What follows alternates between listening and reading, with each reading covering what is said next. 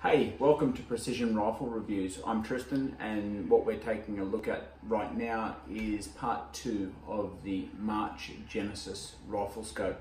Now this rifle scope, straight out of the box, is like nothing else on earth. If you shoot long range, and long range is not determined by a long range shooting to me is the facet of taking a cartridge's capacity or capability, could you say, and sort of taking it to that limit. So for example, this is a totally standard Seiko quad range in the caliber of 22 long rifle, and today we were shooting it at 504 meters with this optic. And this optic is the only reason that I was able to get out there. Here we are here, so it's at 504 meters or 551 yards, and as you can see, we were able to get on really quite well. In order to do that, I had to dial 34 milliradians of elevation. A normal rifle scope might have 20, some have 30 mils in the high end of things of elevation. To put into perspective, the March Genesis has 114 milliradians or 400 MOA of elevation, depending on which one you pick. So leaving nothing to it, let's get straight to the review of this optic. We've already done an unboxing on part 1. Part 3 of this video is going to be more about actually getting out in the field and you seeing through it and all the sort of the workings of it. This is just going to be basically the review of the item. Starting at the front, we have a 56mm objective lens. I'm demonstrating this scope to you with the included sunshade, which just screws on. So you've got that there. The like I mentioned, 114 mils of available elevation, 40 mils of windage. The side focus dial parallax can start at 20 meters and quite obviously go to infinity. You have the top Picatinny rail. Now this main scope body will stay solid, so whatever you put here, let it be a light, accessories, all those sorts of things will always just be true. A little bit of an educational lesson where this is where the March scope Genesis comes into its own. It really is like nothing else you've ever seen before. So here's a little lesson on how a typical, not this, a typical rifle scope will work.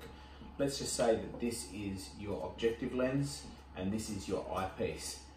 Inside the scope, this is your scope tube. Inside the scope tube is another scope tube.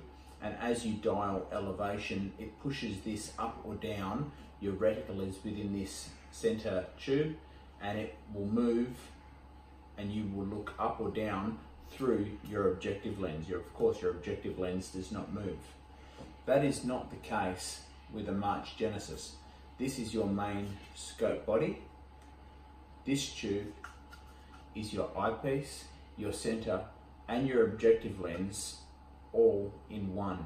What this means and what your advantage is that it will not matter if you're at your 0 or at 400 MOA. The rifle scope will stay optically center throughout the entire range of elevation. No other rifle scope on earth can do that.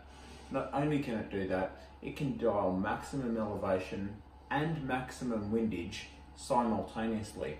Typically in a normal rifle scope, as soon as you put any windage into your optic, that will come off the elevation. So it's just not the case in this one. It really is sort of reinvented the wheels. You'll notice that there's no ring system. It's an integral base. There's on the other side of the rifle here, on the other side of the scope, should I say, you'll see that there's 4 half-inch bolts that attach the scope to a Picatinny rail, which is put onto your action. Now the rail itself has got 4 bolts that go up onto the inside of the scope body, and it's got front and rear very large doweled recoil lugs. If you were worried about this optic potentially coming down and hitting on any rails or accessories, your barrel and all those sorts of things, included in the box is a spacer so it can go up. This is a 6 to 60 power magnification, and as you can see from the 60 position point there, just with one finger via the fast throw lever all the way back to 60 power, there's absolutely no movement in that. It is rock solid. You will find also included the 2 position lens caps. They come with travel caps as well, but I like these ones because they don't flap in the wind, and that's where we're out shooting these things. Let's just go through some of the specifications. This particular one, and I will put a video of the reticle through the scope today up at 504 meters, is an FML-MT, which is the name of it. Doesn't mean much. Black, obviously, color. The focus is from 20 meters for the side parallax. Your eye relief in the low is from 67 to 82 millimeters, and in the high 63 to 82.5 millimeters. The windage 40 milliradians, elevation 114 millimeters. Now this is a really important one.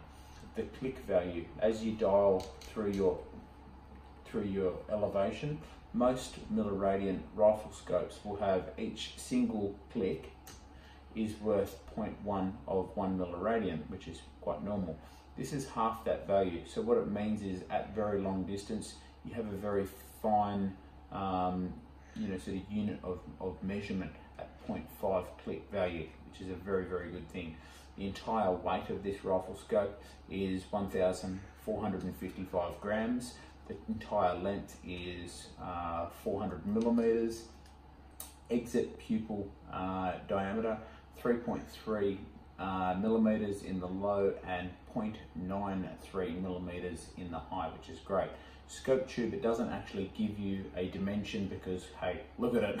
If I was to give you something, I would have to say the scope tube, the scope body is bigger than the objective lens. It's like, what, a 60 mil scope tube. The other thing that this one does have is the High Master lens series. So this is something unique to Dion March scopes, and what that is a super high definition rifle scope. Now I've got some really lovely other March scopes. This is my first High Master, and I cannot put into words how adequately good this glass is. I had quite a few people at the range today looking through this scope, and we were all of the same opinion. You can actually see through the mirage in a lot of instances. It really is just absolutely next level. The rifle does have a 0 stop feature. So currently, if I dial up some windage, just like this, I don't know where my back to 0, you might not know where that is, but I've got a 0 stop set. So without looking at it, it's just stopped on back to 0. The thing with a lot of rifle scopes to change and check, turn that 0 stop on and off, it's take the whole turret off, fingers down into the bowels of the scope, into the grease and the grime and everything out in the field, and it just goes horribly wrong. This is how you turn on and off the 0 stop on a March scope. I'm so impressed by this. I've actually done videos. I've done a video before just on this feature. I would buy a March scope just for this. And we're done. You take a flat blade screwdriver, turn that 4 or 5 rotations, and that's how you turn the 0 stop on and off. There's no other rifle scope like that. These are handmade, guys. Any rifle scope that you can think of in the world, you go to your local dealer, they will order it in, and you've got yourself a rifle scope. The March scope are handmade by optical engineers in Japan. It's a little bit like buying a Bugatti, if you want to put it into the car world. They are very exclusive. There is only 3 licensed dealers for March scope in the world. We're lucky enough to have Stuart and Annie Elliott here in Australia. Both of them are world champion shooters, and they are actually part of the development team for this rifle scope. They're at BRT Shooting Supplies up in Queensland. I'm going to hyperlink their information below. Now, I have bought and paid for this rifle scope, but full disclosure, I am a March Scopes sub dealer, in that if you want to look through this or any one of my other March scopes or any March scope in the range, you can give me a call. I will make one available for you. You can look through it, you can purchase it. I will help you with mounting and all the facets of shooting and all that sorts of things. And it's just the service that we do, because they are very, very, very exclusive. So like I say, a handmade item made by optical engineers. Now, from the original prototype, they did include rubber boots, the Picatinny rail, not only one, they added the second spring adjustment, and that's just make sure that when you are firing, everything is always going to return to zero. Now, I took this to maximum elevation and back to its zero stop no fewer than 10 or 15 times today, and I absolutely guarantee you those rounds were just impacting exactly where they should have been every single time. There was no problem with repeatability on this rifle scope. The reason that I have it on a 22 is a lot of people have said, oh, well, you know, March Genesis, yeah, but I don't have a 50 cal, I don't have a 416. Neither do I. I've got a 22, and here we are shooting at 504 meters and playing a huge amount of wind and elevation, all sorts of things, and that's really what it is. The March Genesis can go onto any single rifle scope. It can go onto a 223, shoot it out at 1500 meters. You will have an absolute blast trying to get wind readings and reading mirage and all that sorts of things. It's the fascination of external ballistics that we play with, and this rifle scope has just sort of made all that sort of available to us now. The next step for this one is I'm going to actually try and get the 22 on at 1000 meters, which I'm really excited about. 504 meters with some pretty sort of reasonable shots, given that I was dancing left and right of the target by upwards of 1.8 milrads purely because of wind.